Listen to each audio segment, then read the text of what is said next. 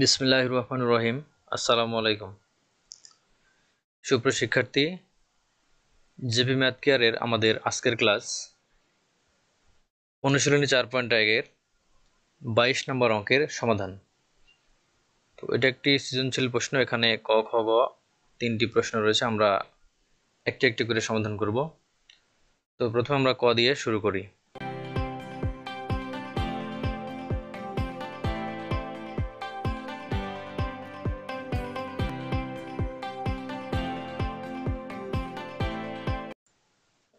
তো দেখো এখানে ক নাম্বার আছে x এর মান নির্ণয় করো। তো আমাদের এখানে প্রশ্নে x এর মান দেওয়া আছে 2 into a inverse plus 3 into b inverse whole to the power inverse।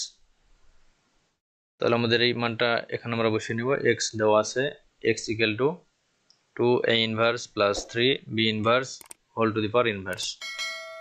তো আমরা এখন ইনভার্স বলতে 1/a a to the power inverse অর্থাৎ 1/a এবং b এর উপর ইনভার্স এটা 1/b লিখব। তাহলে এখানে দেখো 2 into 1/a plus 3 into 1/b whole to the power inverse 1। এখন এখানে 2 1 এর সাথে গুণ হবে, 3 1 এর সাথে গুণ হবে। তাহলে এখানে হবে 2/a plus 3/b ইনভার্স 1। তো এবার আমরা এখানে লসাগু করব। তো এখানে লসাগু হবে ab। তো দেখো লসাগু যদি ab নেওয়া হয় তাহলে এখানে হবে 2b plus 3 অর্থাৎ ab দ্বারা আমরা যদি a কে ভাগ করি তাহলে b থাকে, b দ্বারা 2 কে গুণ করলে 2b প্লাস আবার ab দ্বারা b কে ভাগ করলে a থাকে, a দ্বারা আমরা 3 কে যদি গুণ করি তাহলে হবে 3a এর উপর ইনভার্স 1।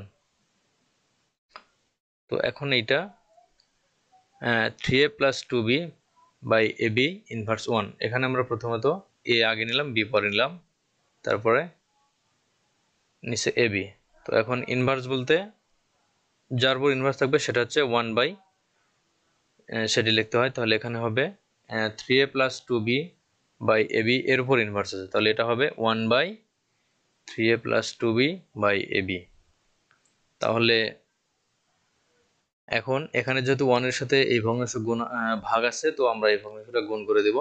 গুণ করে আমরা এখানে লিখব যে 1 এর সাথে গুণ করলে আমাদের এই ভগ্নাংশটা পরিবর্তন হবে, অর্থাৎ লব হর হবে এবং লব হর হবে। তাহলে ab উপরে যাবে এবং 3a plus 2b নিচে আসবে। তাহলে এখানে হবে 1 into ab by 3a plus 2b। তাহলে আমরা এটাকে যদি 1 দ্বারা গুণ করি তাহলে আমরা শুধু পাবো ab by 3a plus 2b। তাহলে ab by 3a plus 2b answer. তো এখন দেখো খ নম্বর অঙ্ক। তো দেখো খ নম্বরে দেখাও যে y plus 4 root 81 equal to 4 এটা প্রমাণ করতে হবে বা দেখাতে হবে। তো এখানে আমরা প্রথমত আমরা y এর মান বের করে নেব। y এর মান এখানে দেওয়া আছে, আমরা y এর মানটা আগে বের করব। তাহলে দেওয়া আছে, আমরা লিখে নেব। দেওয়া আছে y equal to pq root x to the power p by x to the power q into qr root x to the power q by x to the power r into rp root x to the power r by x to the power p। তো আমরা এখন এখানে x এবং x এখানে যেহেতু ভাগ আছে, আমরা এখানে সূচক করব। সূচক করলে এখানে আমরা একটা বেজ নিয়ে p এবং q আমরা দুই পাওয়ার বিয়োগ করব। আর এখানে pq রুটের পরিবর্তে আমরা এটা হবে 1/pq পাওয়ার, আমরা এটা 1/pq পাওয়ার দিব। একইভাবে এখানেও 1/qr পাওয়ার দিব। আর এখানে সূচক করব q মাইনাস r। আবার এখানেও 1/rp পাওয়ার দিয়ে r মাইনাস p আমরা সূচক করব। তো দেখো এখানে হবে কি x to the power p minus q whole to the power 1/pq into x to the power q minus r whole to the power 1/qr into x to the power r minus t whole to the power 1/rp।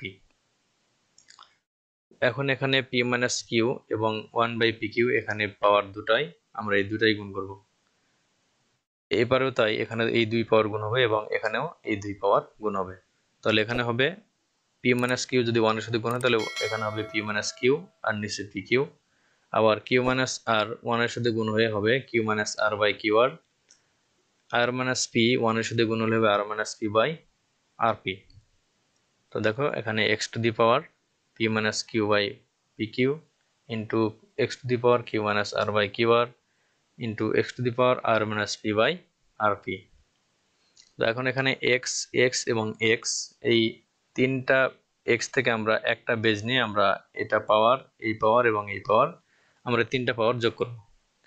তাহলে এখানে হবে x to the power p minus q by pq plus q minus r by qr plus r minus p by rp। তো এখন এখানে লসাগু হবে। তো দেখো লসাগু হবে কি pqr লসাগু হবে। তাহলে আমরা pqr দ্বারা যদি pqr কে ভাগ করি তাহলে এখানে থাকবে শুধু r। তাহলে r দ্বারা আমরা p minus q কে গুণ করব। তাহলে এখানে হবে r into p minus q plus এখানে আমরা qr দ্বারা যদি pqr কে ভাগ করি তাহলে qr এখানে বাদ যাবে, শুধু p থাকবে। তাহলে p দ্বারা আমরা q minus r কে গুণ করলে হবে p into q minus r plus rp দ্বারা যদি আমরা pqr কে ভাগ করি তাহলে rp বাদ যাবে, এখান থেকে থাকবে শুধু q। তাহলে q দ্বারা r minus p কে গুণ করলে হবে q into r minus p। তো আমরা এবারে এখানে r দ্বারা গুণ করব, এখানে p দ্বারা গুণ করব এবং এখানে q দ্বারা গুণ করব।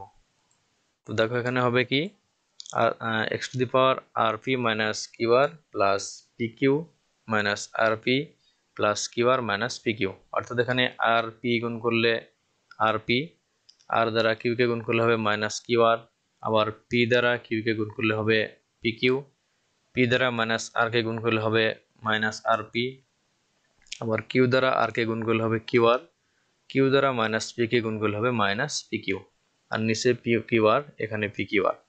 তো এখানে দেখো rp পজিটিভ অর্থাৎ plus, rp minus, qr minus, qr plus, pq plus, pq minus. তো আমরা এখানে সবগুলো প্লাস মাইনাস কাটবো। তাহলে এখানে প্রথমে rp এবং rp কাটলাম প্লাস মাইনাস, এবারে মাইনাস qr এবং প্লাস qr কাটবে, এরপরে প্লাস pq এবং মাইনাস pq। তো এখন এখানে থাকলো x to the power 0 by pqr। তো এখানে তাহলে হবে x to the power 0, অর্থাৎ 0 কে pqr দ্বারা গুণ করলে 0 হয়, তাহলে x to the power 0 equal to 1। তো দেখো এখন এখানে y plus 4 root 81 equal to 4 যেহেতু প্রমাণ করতে হবে সেহেতু আমরা এখানে লিখে নেব এখন y plus 4 root 81। তো আমরা এখানে y এর মান পেয়েছি 1। তো এখন আর এখানে 4 root 81 এখানে হচ্ছে 81 হচ্ছে 3 এর উপর পাওয়ার 4, তাহলে এখানে হবে দেখো 1 plus 4 root 3 to the power 4। তো এখন এখানে 4 root অর্থাৎ এখানে 4 root বলতে পাওয়ার 1 by 4, তাহলে এখানে হবে 1 plus 3 এর উপর 4 তার উপর 1 by 4। তো এখন এই 4 এবং 4 যেহেতু এখানে গুণ হবে তাহলে 4 4 কাটা গেলে এখানে শুধুমাত্র 3 থাকবে, তাহলে এখানে হবে 1 plus 3, তাহলে 1 plus 3 equal to 1 দেখানো হলো।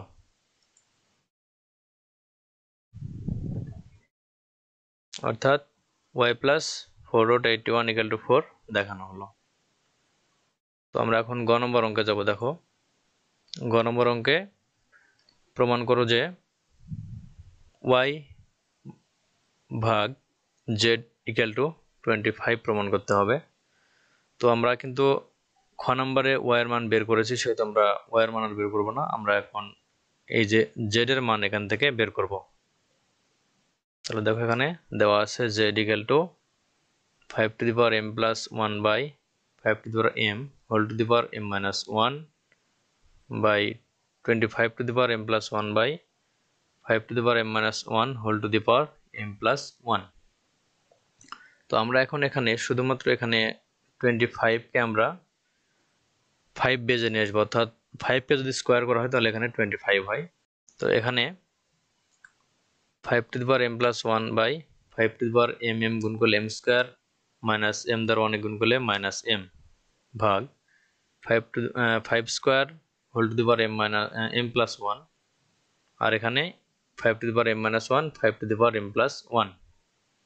তো এখন এখানে হবে এখানে 2 দ্বারা m এবং 1 কে গুণ হবে, আর এখানে আমরা দেখতে পাচ্ছি এখানে গুণ যদি আমরা করি তাহলে এখানে a plus B into a minus B এর সূত্র হবে, অর্থাৎ a minus B into a plus B equal to a square minus B square.